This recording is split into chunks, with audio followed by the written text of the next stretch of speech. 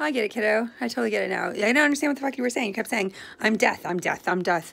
No, you kept saying, I'm dead, I'm dead, I'm dead. And I was like, what the fuck does that mean? I think dead is a doornail? Like, you're not, what does that even mean? And I just kind of let it go. And I haven't, but it's like a puzzle I've been trying to figure out, you know, what you kids are talking about.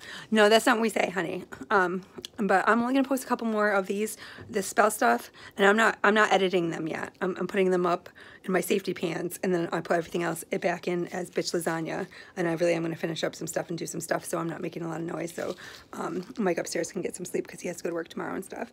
But we don't call ourselves as dead.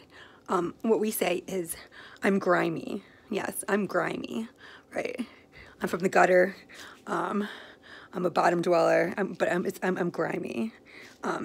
People say that's very grim, but we prefer to say that we're dirty or grimy or you know, whatever else you want to say, sleazy, you know, sooty, skanky, but grimy, right? So you're not dead. You're just a grime kid. There you go.